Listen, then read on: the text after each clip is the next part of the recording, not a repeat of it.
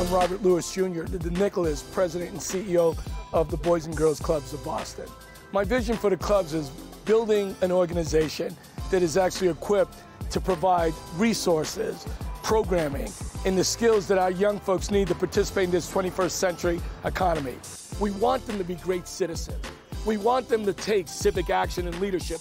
They're doing this now. If you get a member that came through the Boys and Girls Clubs of Boston, you have someone who's prepared to work with you. And not just prepared that looks good on a resume, that character development. Are you empathetic? Do you look out for others?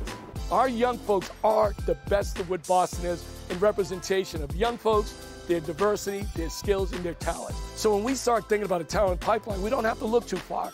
Like I'd like to say, you know what business communities know? They know how to invest. That's what they're doing here. It's not about just supporting and sponsoring. They're investing in talent. When we're starting to build generations to come, it's going to be the younger sets that's going to look at the current young folks we have, and they want to grow up and be like them. And when we do this too, it also has a direct impact on the economy. Our young folks, when they grow up, will get jobs and careers that they'll be able to afford to live here in a city that helped to raise them. I can relate to these young folks because I am an alum. I've been part of the clubs for 52 years. So it's been a big part of who I am.